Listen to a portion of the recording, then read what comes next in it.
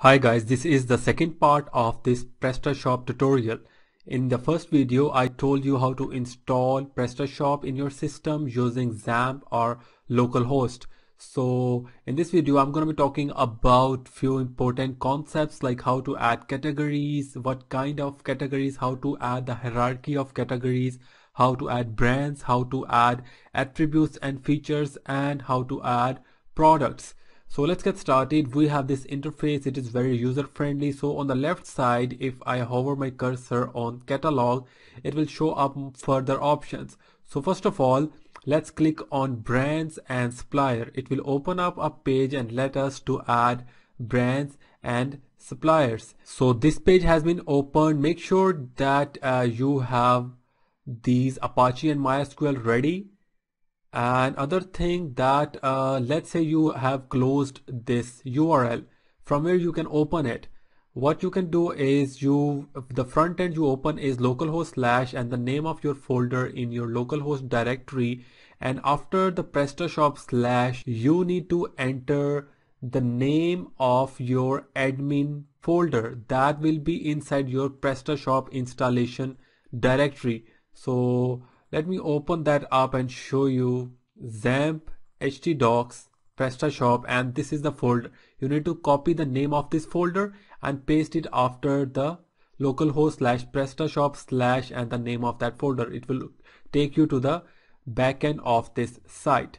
Alright, so this is the page, and here we can add brands and suppliers. So for adding the brands, we can use these buttons. We can add the new brand, we can add new brand address. So let's add a new brand. These are the brands that were by default added for us by Prestashop while installation. We can add brands from here. So name is required. So let's add a brand. I use glasses. Phonex is a brand of glasses, and this was necessary. We don't need other things. We can add the logo for the brand. Let's enable this brand and save it. And while saving it, it will let us to add this brand while adding the product. So same as the brand, we can add the suppliers to and fashion supplier. The same supplier has been added by default, so we can add the supplier from here as well. So this is not this is the thing that has to be learned later on. But what are the things is products, categories, attributes, and features. So this is pretty simple how to add brands and suppliers, but I want to explain you what is the difference between attributes and features in Prestashop. We have these things in other frameworks as well, like WooCommerce or Drupal. So we have two tabs. First one is attribute, other one is feature. So let's click on feature first. So these are the features that are added by default by Prestashop: height, width, depth, width, composition, style, properties. This can be customized value or this can be a drop down value. If I click on the height, then you can see that this is the customized value because it has nothing, and we need to enter the integer value while adding the product. We can add as much features inside a product while we are adding a new product, and all the features that will be showing up will be these things. We need to add these features before adding a new product if we want to add features to the new product. So if I click on compositions, we can see that it has further value. So this is a drop down feature. We are restricted to select these values if we want to add a composition feature in any product.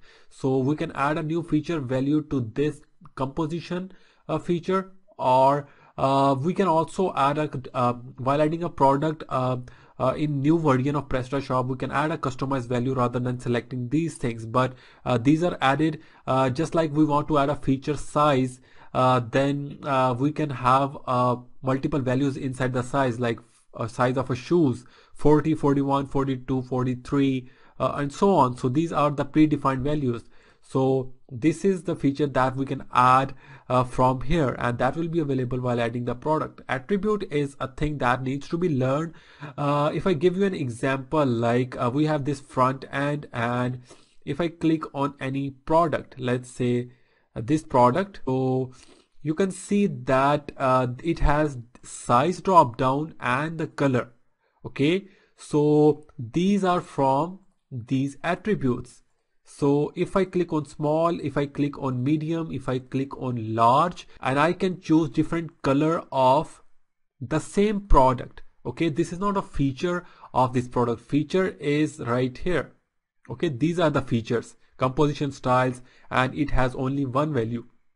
But these are the attributes, and we can set individual value to each attribute. Like for medium size and black color, we can set a different price of this product. For a product of size large having blue color, we can set a different summary and different payment value right here. So we can set multiple things with respect to these selected values. Okay, so this is the benefit of the attributes. If I click on the size, it has a small, medium, large on size. If I click on shoe size, we can have these much sizes. We can add further sizes to these sizes as well. Like from here, add new value, it will be added within this shoe size attribute. Okay, and I'll later on show you, once I will add the products, that how we can use these attributes in our Prestashop. So this is how we can add the attributes and the features. So this is the category. So if I click on the category, it has one category called women. If I go there, and this is the category that has been added, and it has subcategories tops and dresses. If I click on this category, it will show up the further hierarchy of that category, tops and dresses, and the top has further categories, t-shirt and blouses, and the dresses has further categories. So we can add as much categories as we want. Okay, so if I click on the home, if I click on add new category, it will be added parallel to this woman category. Okay, and if I navigate to this page, and if I click on add new category or add new category from here, okay, it will be added under the woman category and will be parallel to these tops and dresses. If I click on the tops, then if I click on this add new icon and add a new category, it will be added in parallel to these subcategories. So let's add a new category. Click on add new. While adding a new category, we can also set the parent category from here. So it has to be displayed by default, so let's keep it. So we have clicked on the tops, so let's say hat, and we can select the home parent category. It should be under the top, so let it inside it. We can add a cover image, and we can add so many things. So it has a friendly URL automatically added, and what this category should be accessible to. We can have a visitor, guests, customers, so all the people without a valid customer account. Right here, if people wants to add product to their carts, they need to sign in. Okay, so but we can uncheck this visitor, that visitor can also see this product without even signing into this website. Okay, so guest is a customer who placed an order with a guest checkout. We can send a checkout or a coupon to someone, and that will be a guest for us, and that can see this category and all the products within this category. We have a customer. Customer is the one who has actually created a new account on this website, and that will be available to that customer. So all these things are checked. So let's save it, and this new hat category will be added under the top, and the top category is obviously added under the woman inside the home. Okay, but we need to use a module called a plugin in WordPress that is being used for showing this main menu at the top of this website. This is the default theme added by Prestashop. We can add further themes as well. I'll show you later on.